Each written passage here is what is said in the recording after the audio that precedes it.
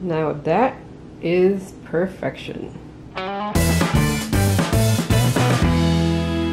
Hey everyone, welcome back. Today we're going to do something that us Spanish folk, at least us Dominicans, call pastelitos. I know in all different cultures, different people make these and they're called all different things. So comment down below if you know what they're called in a different culture. It'd be so interesting to read them. But yeah, so they're usually done with carne molida or ground beef. You could also do ground chicken. And some people even just make them with cheese on the inside, like mozzarella. Regardless, it's delicious. Today I'm going to make it with some pork just to switch things up, and I'm going to tear it apart and everything and show you how to do that. So yeah, but if you wanted to make this with ground beef or chicken, feel free, and let's get started. And just wanted to tell all of you who have been giving me your thoughtful ideas and also just words of encouragement. As you know, the girls just started school, their first week of school. They're in preschool and they've been doing kind of like a rocky start. So to all of you that gave us your great opinions and tips, thank you so much. It has definitely been helping, and we've been following through with your words of encouragement and ideas. So thank you for that. We are so appreciative of all of you. So let's get started. So one of the best things about pastelitos is that they're so easy to make. This is everything that you're going to need for them. And like I said, you can use ground beef or some ground chicken or just cheese, completely up to you. I'm going to use this pork loin, which you guys know I had gotten from Save-A-Lot in that Save-A-Lot in Publix video haul that I did. So if you guys missed that, go ahead and check it out. It only cost me $5.36. So I'm going to tear that apart with my little ninja that I have. Then I also have these pastelito shells. They're pretty much just the dough to make them, the masa. And these were only about $1.69 or so, also in that video. So don't forget to check it out. I'll put a link on the top and also at the bottom.